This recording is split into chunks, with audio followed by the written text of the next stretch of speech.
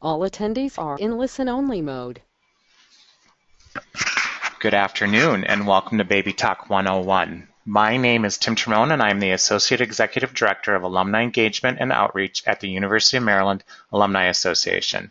Thank you for participating today and thank you for being a member of the Alumni Association. We are pleased to be able to partner with the College of Behavior and Social Sciences on this webinar. Our presenter, Nan Ratner, is a professor of the Department of Hearing and Speech Sciences here at the University of Maryland College Park. She is a fellow and honors recipient of the American Speech, Language, and Hearing Association. Her primary areas of research are fluency development and disorder, stuttering, psycholinguistics, and the role of adult input and interaction in child language development.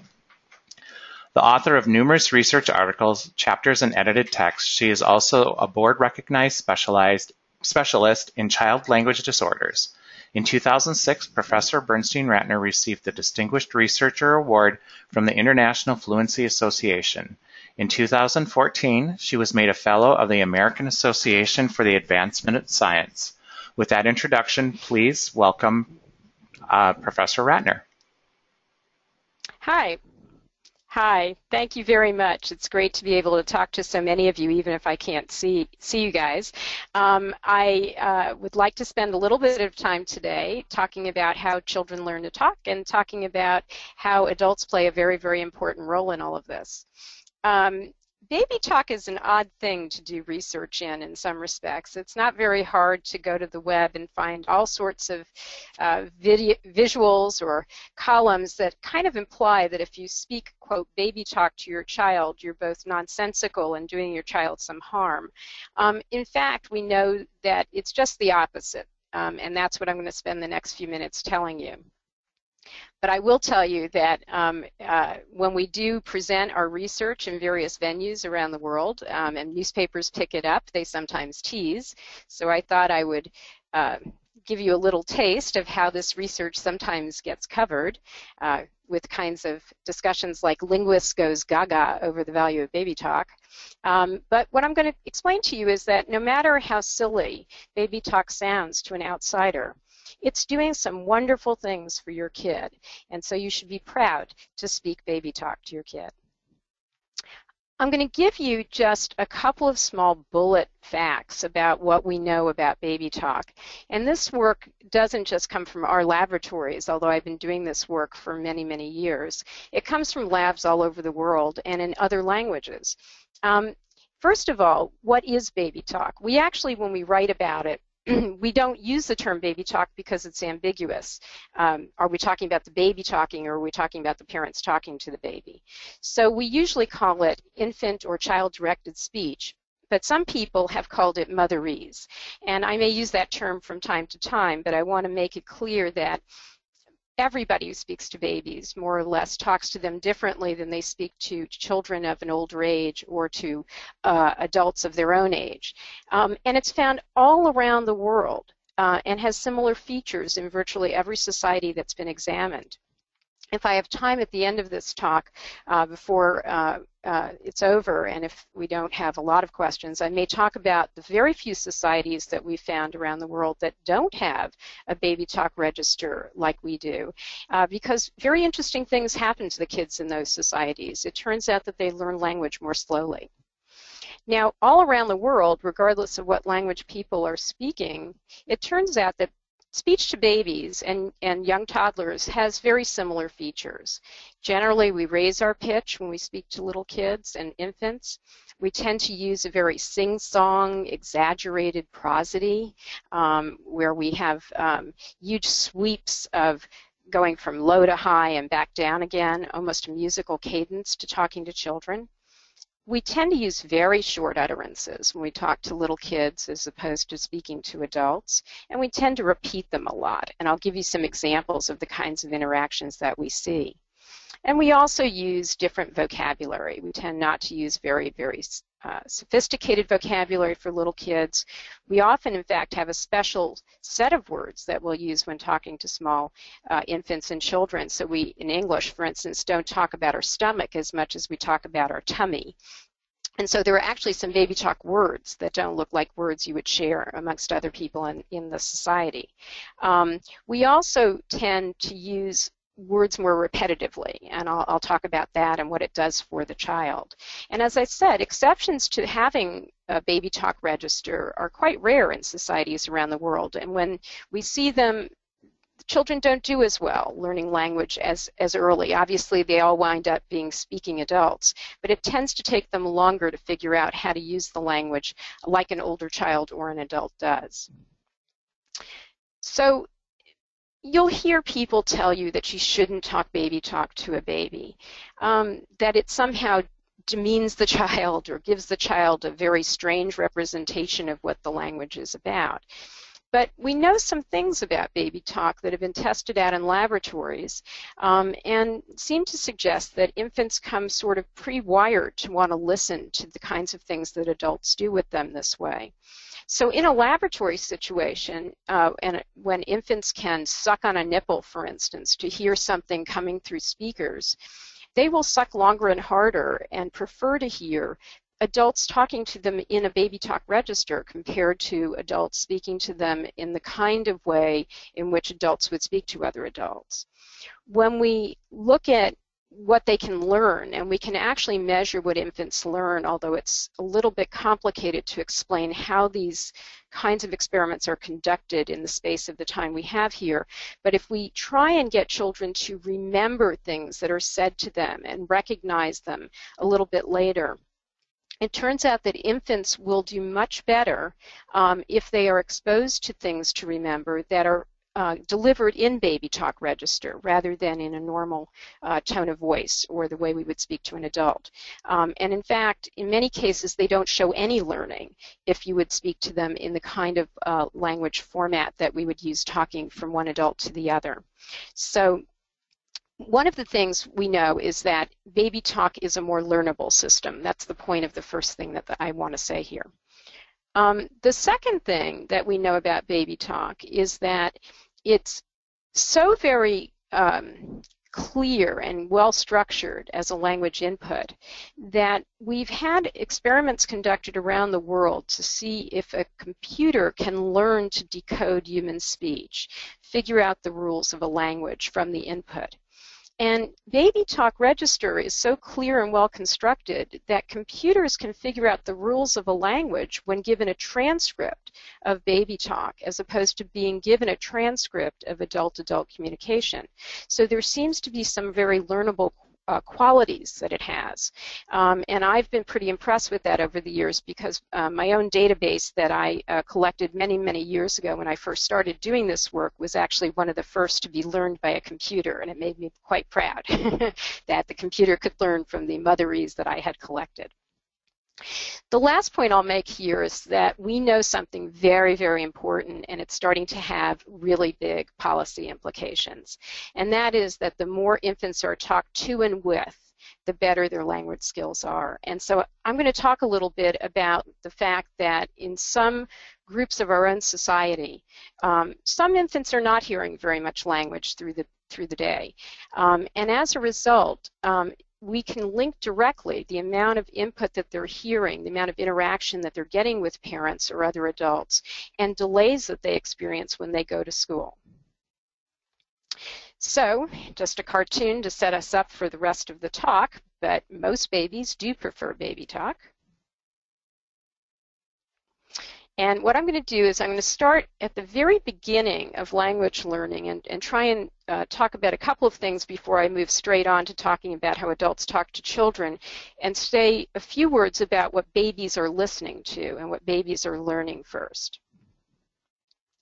So there are some notions out there, and sometimes people think they're myths, that you could teach your baby certain things about language or music or sound before a baby is born.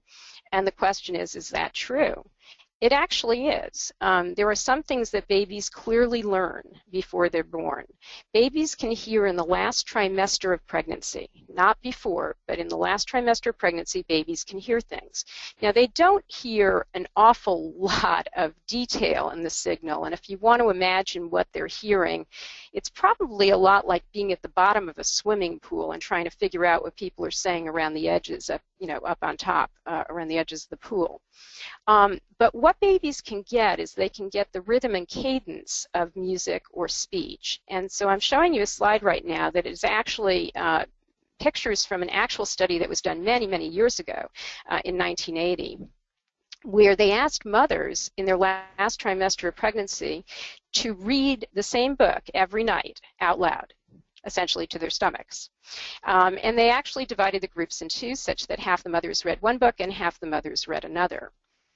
After the babies were born, what you see here is a picture of a baby hooked to a nipple that is going to measure how rapidly and strongly the baby is sucking, and babies suck a lot when they're interested. Babies would suck longer and harder to listen to the book that their mother had read in the last trimester of pregnancy and not the book their mother had not read in the last trimester of pregnancy.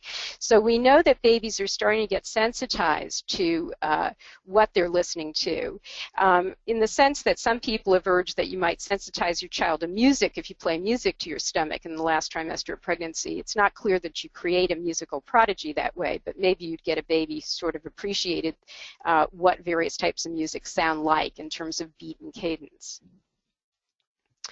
Now, in the labs here at the University of Maryland, we do an awful lot of work with very young infants, starting from just a couple of months of age and going all the way up until age 4, which is when we start to use different types of techniques. What we are able to do is bring babies into a laboratory situation, and we can watch their eyes as they listen to certain sounds played through speakers in the dark. And you're seeing a father here holding his son, and we've actually put headphones on the father so he can't really hear anything, and he can't tip off his child to what he's listening to. And we can tell that by the first the latter half of the first year of life, by about 7 months of age, for instance, babies will directly look at speakers where they hear their own name, as opposed to names that we develop in the lab that sound very much like their own name. I will not give you a regular child's name, but I will tell you that we know that your pets at home can do a little bit of this too. But for instance, my old dog Oreo used to turn when I called him Romeo, meaning that he couldn't tell the difference between those two very similar names, and no human baby would ever make that mistake. They know the difference between things that sound that similar, like Oreo and Romeo, by 7 months of age.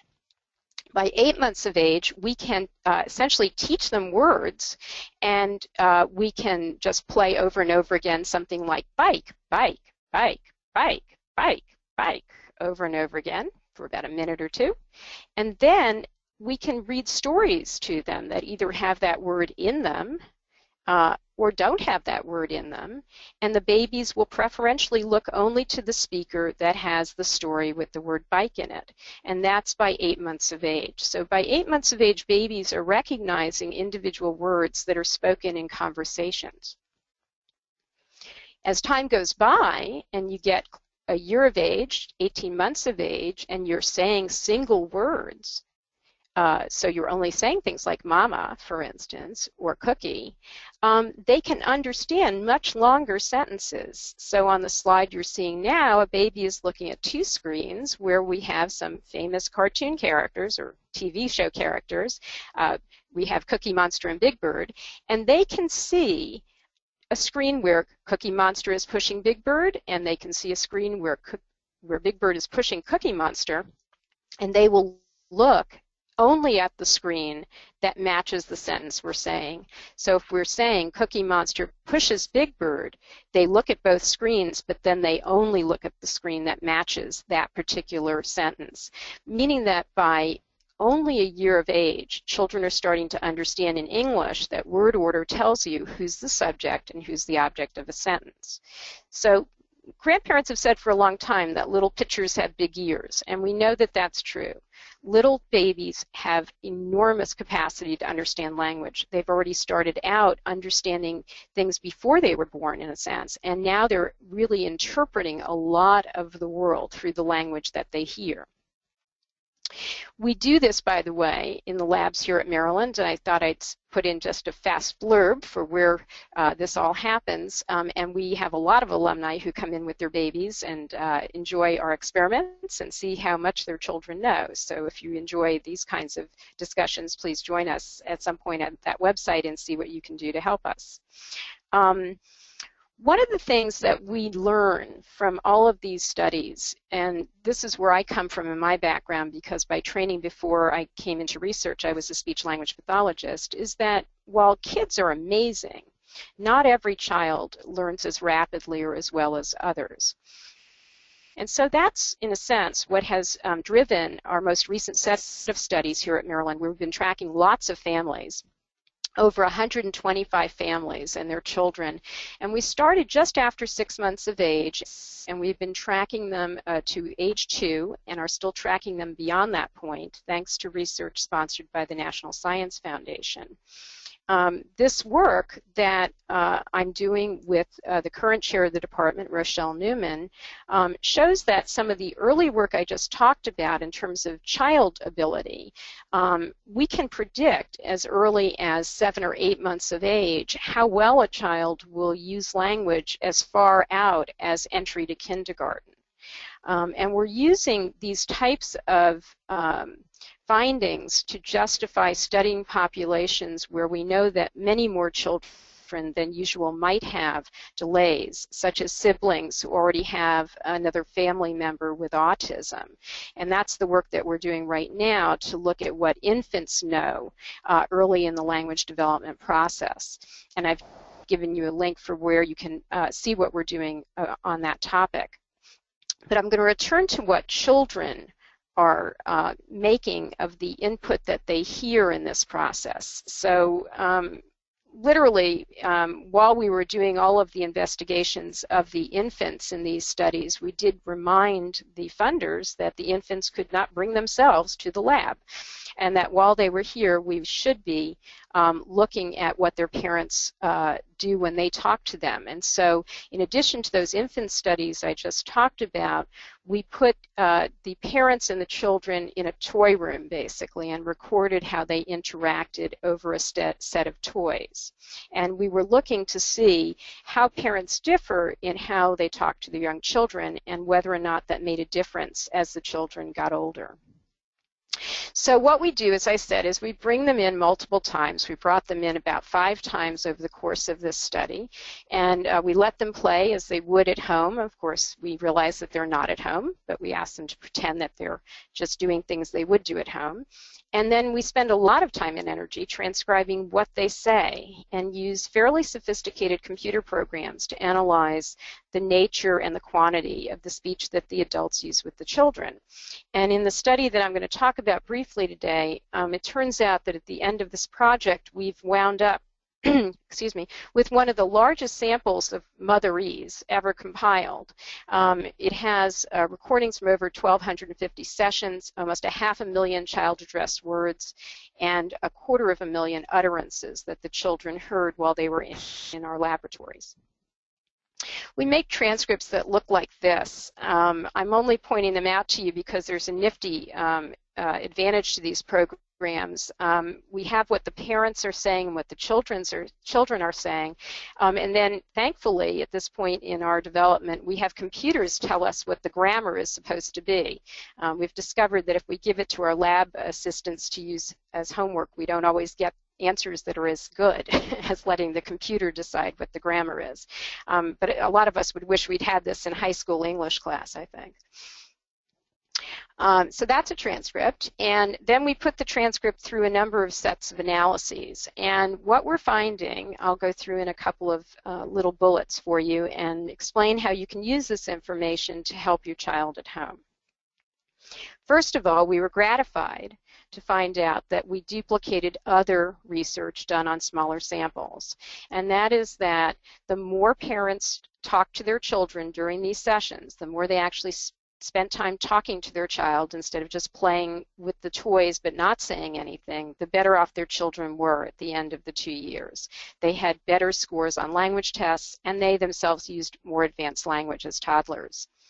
One of the other things we found is that the amount of vocabulary measured in 2 different ways was a really big predictor of where children wound up. So parents, mothers in this case, who used more different words when they were describing the toys in the sessions, they literally had more unique words that they used in the course of the interaction, had children with better outcomes. But most importantly, and this was very new in the literature, was that we found that mothers who repeated words more often, so that they used a lot of words, but they also didn't say a word just once. If they were naming a toy, they named it repeatedly. They used names for the objects repeatedly. That it was that repetition that also gave an added bump to the kids when they got to be 2 years of age. And I think that makes good sense to any of us who've ever been in a learning situation, that hearing something once is not necessarily a good way to have it stick. But this was something that hadn't been documented in the literature before.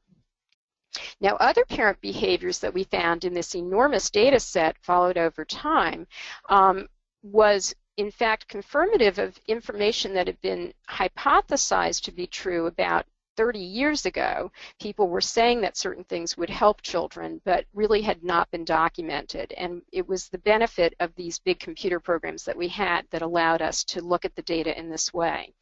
So we were actually able to find out that although a lot of people think that kids learn to talk by imitating grown-ups, basically it's not quite that way at all.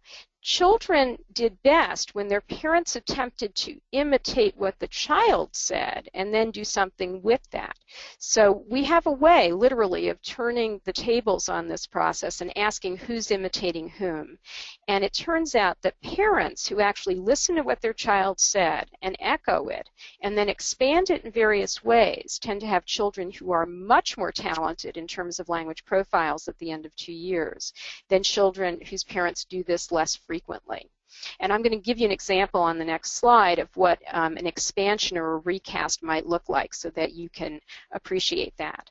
The other thing that we just found, and this is literally a result that's only a couple of weeks old, is that the speed of speech was important for children as well.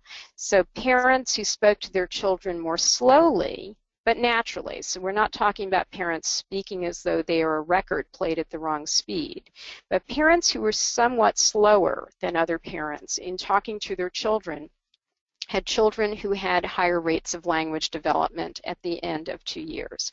So all of these factors tended to boost language performance. Let me go back and talk a little bit about the expansion, or what we call recasting model, because this is something that we understand quite well in speech and language development research, but a lot of parents wouldn't necessarily know what it looks like. It tends to look like this. The child says something, often when they're very little, before a year of age, they'll say simply a noun, something like block or blocks. And then the kind of interaction that was associated with very good language outcomes looks a little bit like this, and I'm going to read it out to you, which can strike you as being a little bit of overkill, but it's in fact this kind of overkill that tends to make a good language learner. So the child says one thing, blocks. The mother says, blocks. Yes, they have blocks in here. Do you want to play with the blocks? We can pile them up. We can build with the blocks. And then the child usually does chip in at some point, particularly closer to 2 years, and says, build blocks. And the mother goes on, yes, let's build with them. Let's build with the blocks. Do you like building with the blocks? And so on and so forth.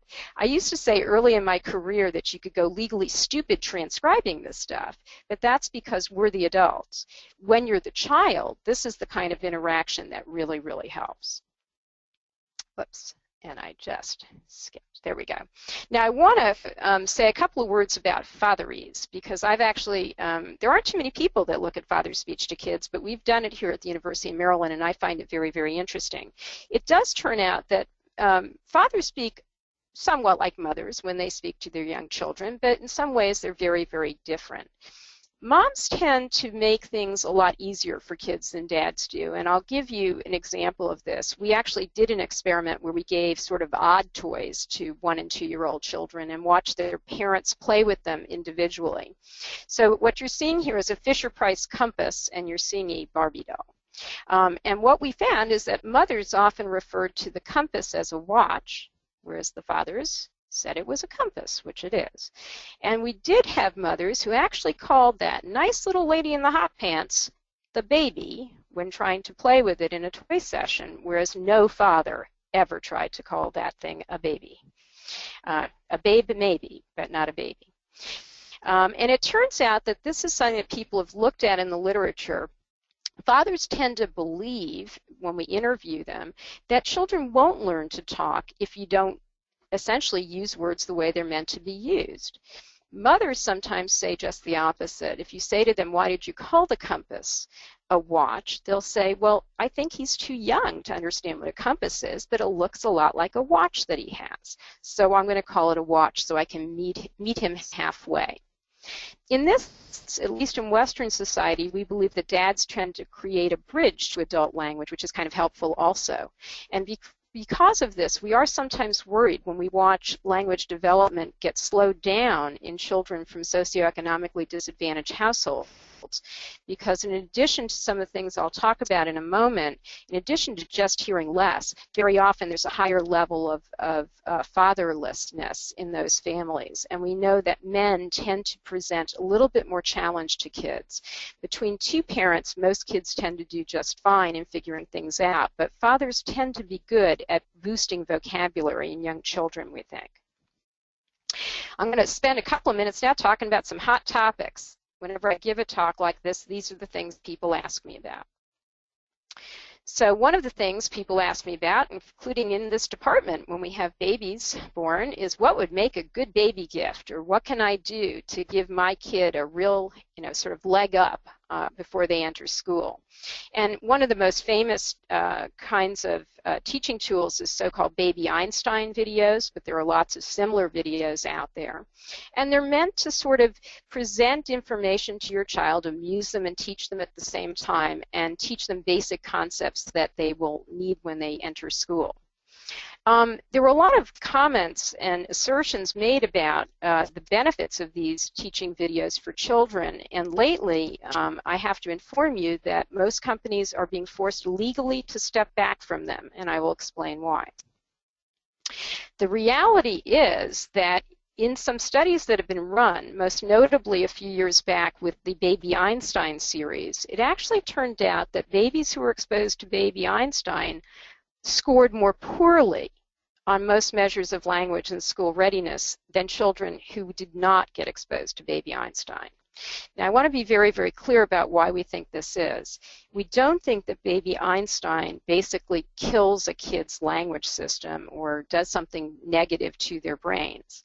What we do think is happening is that when parents use it as a substitute for interaction with their children, they are giving their child access to one system that is actually a poorer learning system than simply sitting there and chatting with your kid over the blocks. That it's much better to interact with your child over toys or over what you're looking at or where you're going than to put your child in front of a video. So this is an example of where a baby teaching device is actually just the inverse. You are the better teacher than these supposed expert tapes that you can play for your child. The other reason why these things don't tend to work is that it needs to be the interaction between babies and other people in their environment that helps them learn language. They have to understand what other people are interested in, need to know that you know what they're interested in, and try and link up what they're doing and what they're seeing and what other people are doing and seeing with the words. And so that's why you'll get better results than a Baby Einstein video by simply sitting and reading or playing with your baby using the same kinds of toys you had when you were growing up.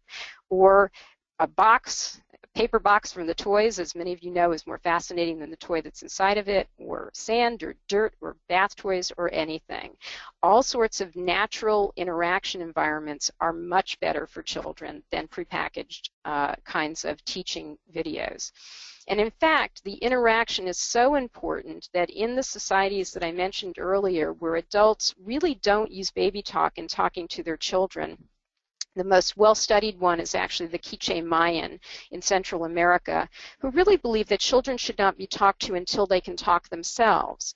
And most of the child care in that culture is provided by older siblings.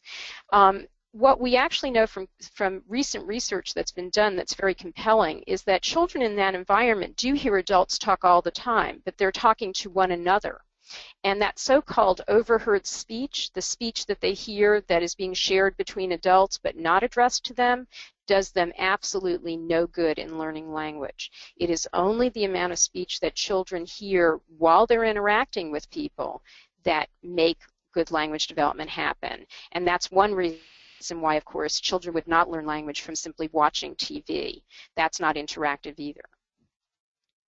Another thing that parents often ask about is, what do I think of these baby teaching devices that purport to help you teach your child to read at a very young age? And there are lots of vendors out there, and some with very compelling testimonials that say that they have taught, children less than a year old to read. Well, that sort of depends on what you call reading.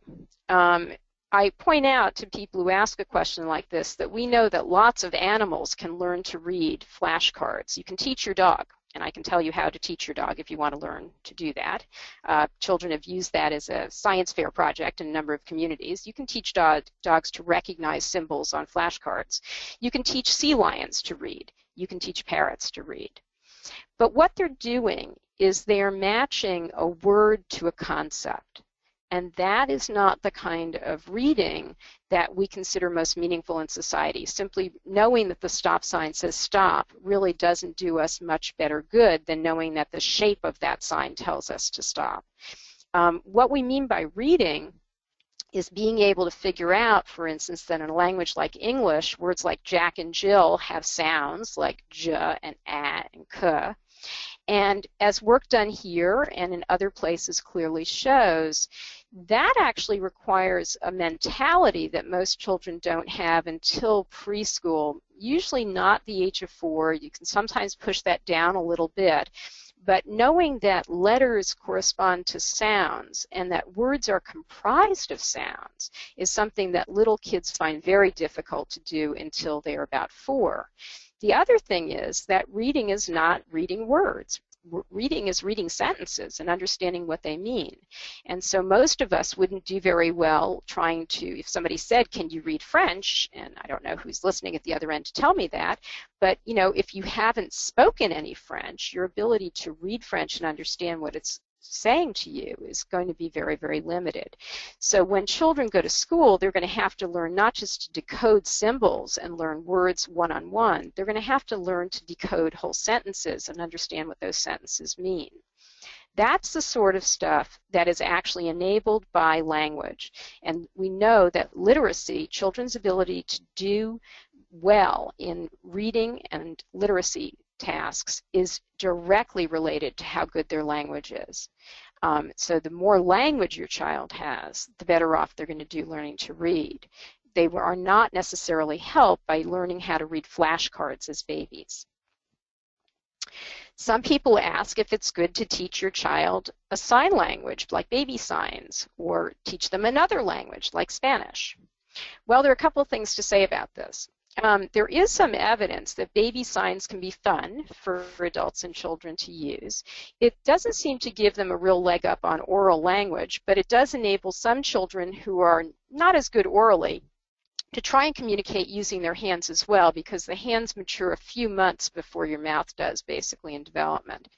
Certainly it doesn't seem to hurt oral language development, but it doesn't really advantage your child permanently. And unless you were going to keep up that system, which is really not a native sign language, you're going to lose that advantage over time. So baby signs might be fun, and I'm all for it if you're going to interact more with your child at the same time and talk while you're doing it. But other than that, it's not going to give you something that's long-lasting. If it it fascinates you, try it, but it's not necessarily going to give you lifelong benefits or even short-term benefits. Now, teaching your child Spanish or some other language, there are a couple of ways to do this, and there are a couple of ways not to do this. The best way to teach your child another language is to have a human being around who speaks that language. So if you have a child care provider who speaks in another language natively, current advisement is to have that caretaker speak to your child using that language, and not, for instance, use a language they know less well. If they don't know English very well, for instance, it's better to have them speak to your child in their native language, and that's the way that you get a native language user. But please remember that when you teach a young child another language that is not going to be heard around the house afterwards, so if Spanish is taught for a while and then not brought up again, and it's not spoken in the home, you will lose it. So language is very much use it or lose it, and there is no apparent benefit to a child being taught another language early on in life and then it drops because there's nobody around who's interested anymore. When you go back into school, and if you pick up Spanish then in middle school or high school, you show no advantage from having had that language earlier as an educational experience. A lot of people are pretty concerned, including the American Academy of Pediatrics, about the use of TV and computers in front of kids. And I think that there's reason for this, and I'm very sympathetic to it, but I'm going to tell you something that you might find surprising, which is that I'm not completely convinced that TVs and computers are something to be avoided. It's how they're used rather than whether they're used. We know from early studies of TV watching that it was basically good for children to watch television with their parents as long as the parents were watching it with them and talking with them about what was going on. And in fact, early studies talked about using television as sort of a moving book, that it was telling stories through video the way you would sit and go through a book with a child. So we're pretty much convinced, in my field at least, that it's not the technology that's important here, it's what you do with it. So if you're going to put a tablet in front of a baby in a high chair or a rocker, the way the top picture shows, and then walk out and do something else, that is absolutely not a good idea. It is, given the baby Einstein experience, probably going to lead to less rapid language growth or conceptual growth than if you did something else. But it's okay to sit and read a book on a tablet with your child and point to the pictures and simply go through the pages with a hand swipe. That is not changing the value of the interaction that you're having with your child. So it's really about the interaction, and it's not about the mechanism.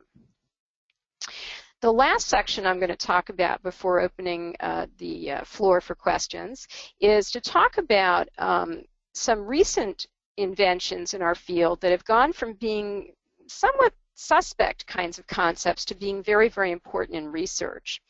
A few years back, a company called Lena developed a device. It was a little recorder that you could stick into your child's bib overalls, and you could record all the language that your child heard during the day. At the end of the day, you uploaded the audio to a computer somewhere else, and it told you, using mathematical extrapolations, basically how many words the child had heard addressed to him or her during the day. And it could also distinguish between live voices and radio and television, which was very, very interesting to a lot of parents. Some of us were a little bit suspicious of this device when it was first marketed, because to some of us it seemed like a very, very sophisticated nanny cam meant to figure out whether or not your babysitter was putting your child in front of the television or leaving them to their own devices while they chatted on their cell phones. After some feedback, the company changed its marketing strategy and is now a research tool. And as a research tool, it's doing incredible things, and I'm going to show you that. One of the things we've known for a number of years, as I said earlier, is that the number of words a child hears predicts how well a child does in early language and early school performance. One of the things that was discovered in the early 1980s by the team of Hart and Risley was that the number of words that children hear is sometimes determined in many respects by the social class that the children are growing up in. And this is for a number of reasons. It can be because of the quality of daycare, but it can also be because parents' understanding of what helps child language development may differ as a function of education.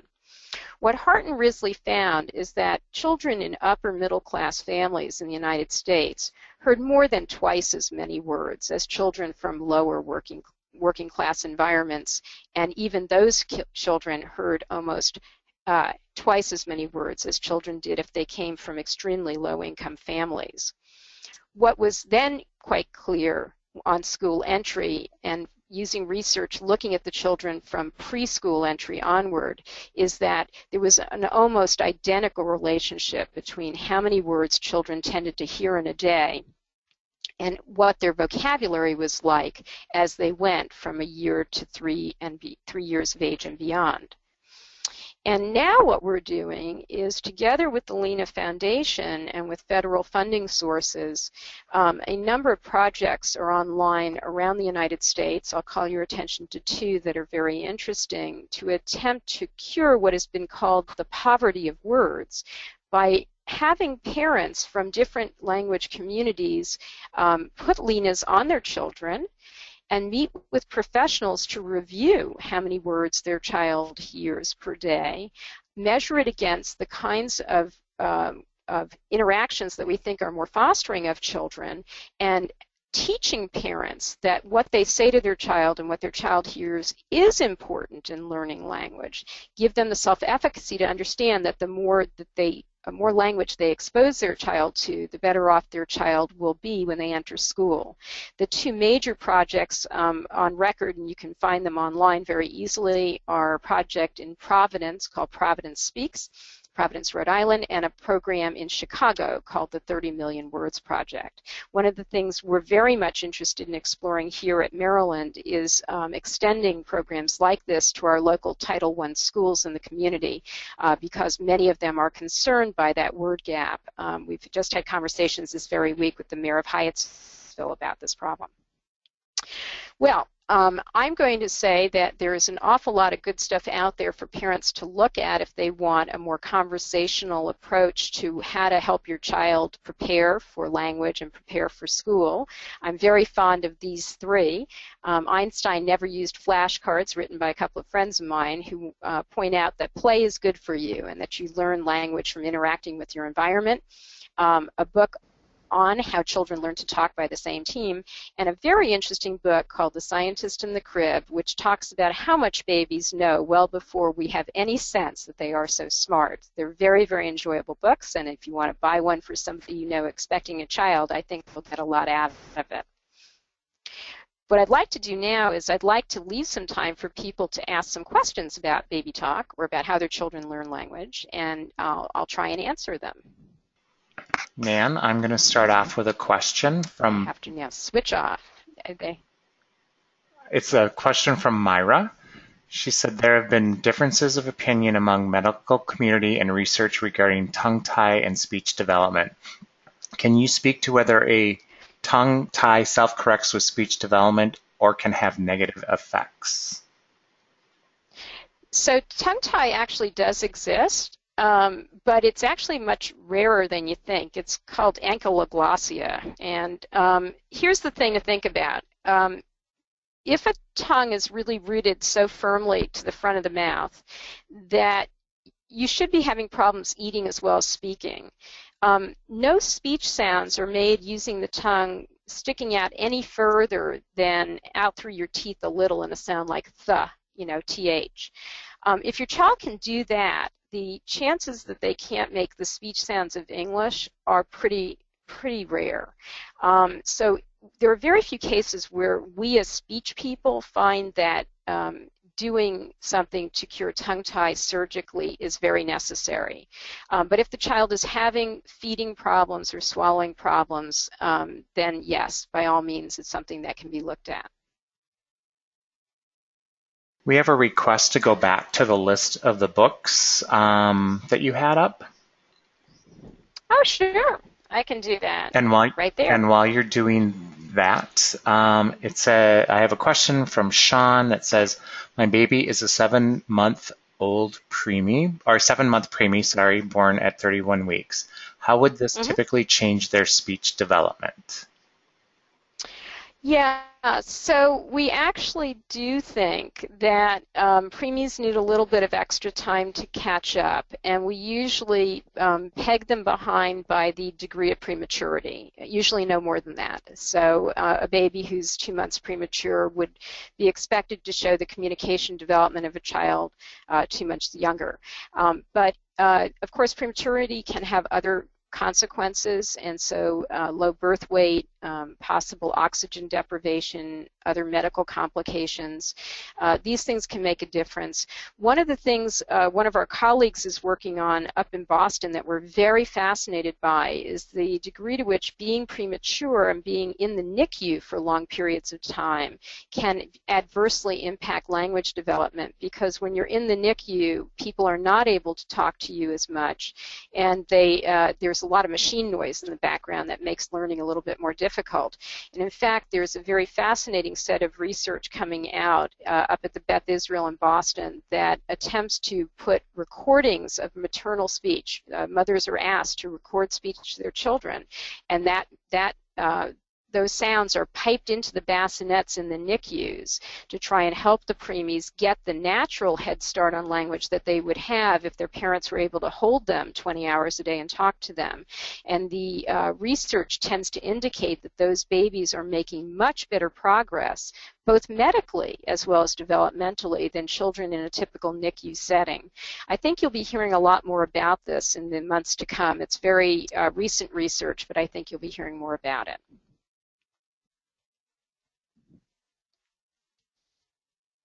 I have a question from Tara.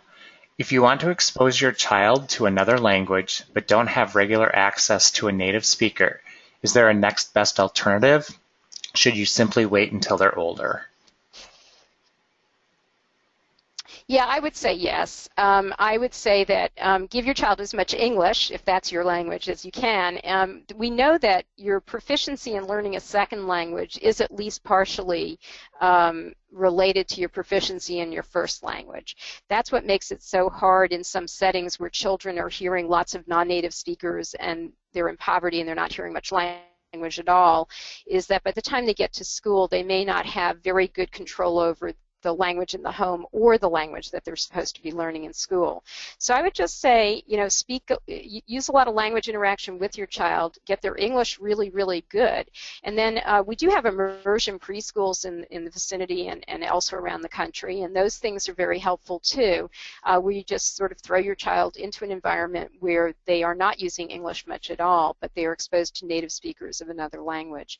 There's no harm in waiting. We know that you can learn a language at virtually any age. Clearly, teaching second languages, as we do in the United States, more towards middle school and high school, is not a very good tack to take. But we don't have information that starting your child on a language at 5, for instance, rather than 2 or 3 is going to make that much difference. They should still become very native speakers if they're exposed to native speakers as models.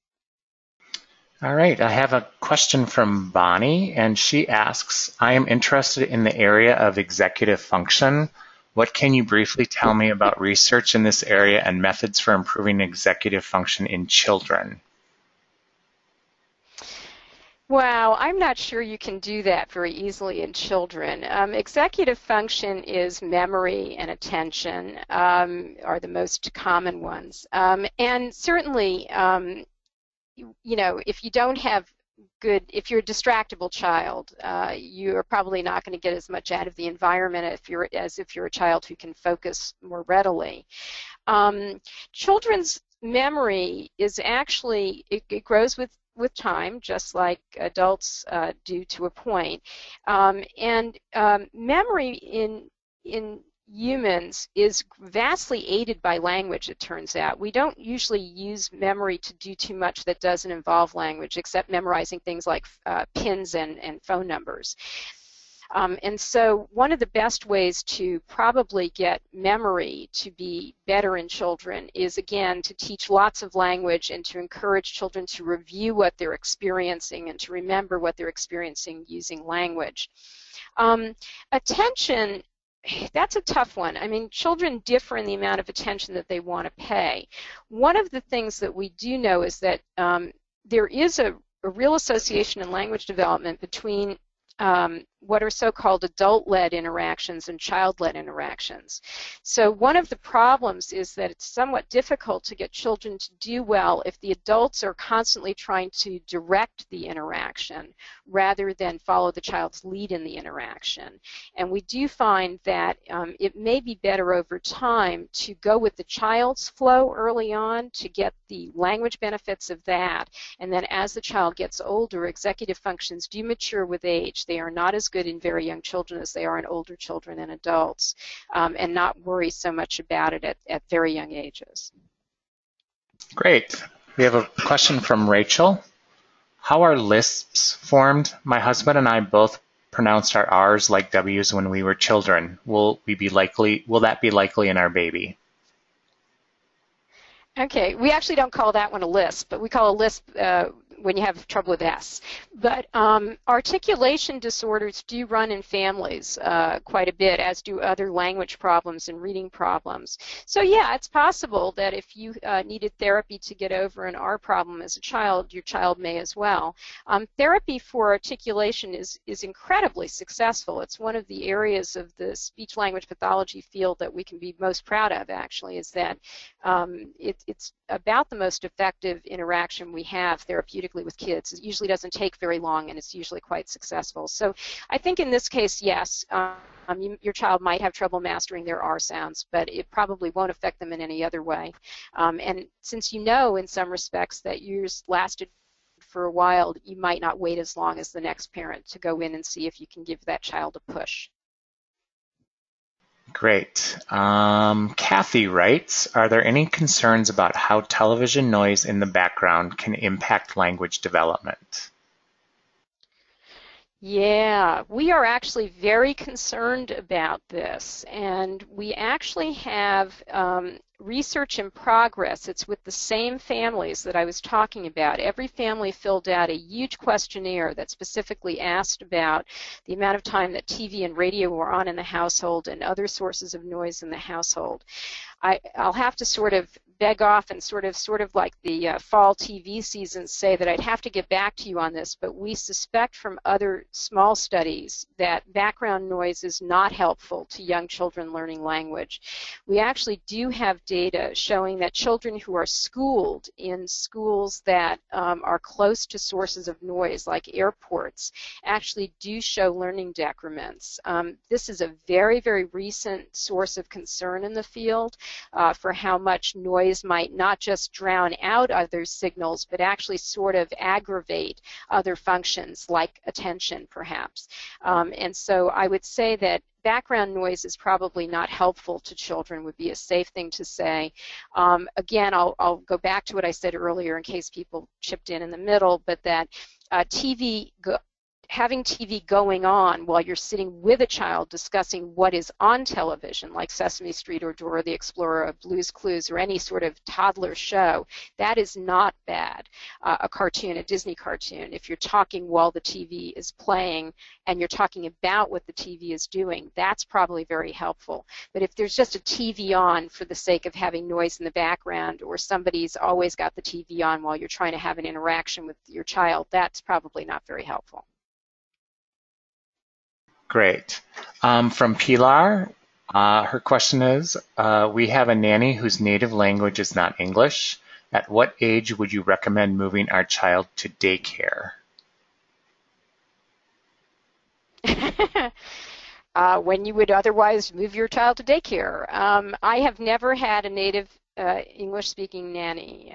My kids had nannies. My husband was raised on the Mexican border, and most of his daycare providers did not speak English. I would have your nanny speak to your child using her native language, and as long as you can continue to come home and talk to your child, you could probably homeschool that kid, and that child would have wonderful language. Basically, children are not quite sponges. It's not like they can learn everything at once, so that a million languages can go in and there are no problems. But generally speaking, a child can be raised with one parent or one caretaker who does nothing but speak to them in their native language, and you show very little decrement, if any, on their learning of English, as long as there are other providers, other caretakers in the household, parents, relatives, who speak English to the child and speak it often. So I would actually say send your child to daycare when you would like to send your child to daycare, but it shouldn't make any difference. But I would, if the nanny is being encouraged to speak English and you don't believe that her English is all that fabulous, I would tell her that you'd rather have her speak in her native language to your child. One of my children learned Hindi and another one learned French, and they did very well, and they did very well on their verbal SATs and in graduate school and so on and so forth, and they never showed any problems learning language. This question is from Glenn. Do you have any data about the value, if any, of playing classical music to toddlers? I'd lost you for a moment. I think it's the value of playing classical music. That is correct.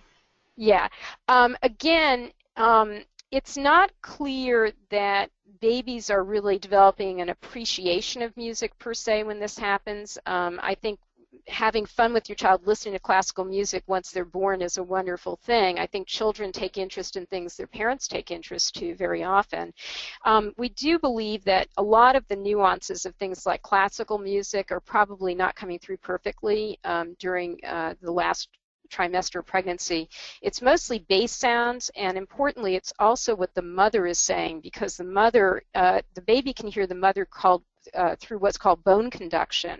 So literally, the baby hears the mother speaking much better than the baby hears any external source of sound or noise.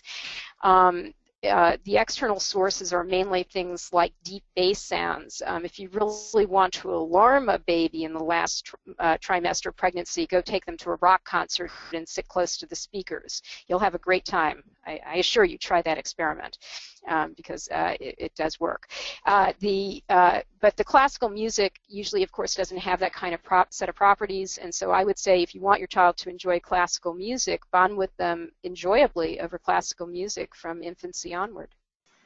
Great. I think we have time for 2 more questions, Nan. So the first one being, is there a suggested amount of time to read to babies to keep their interest and increase retention?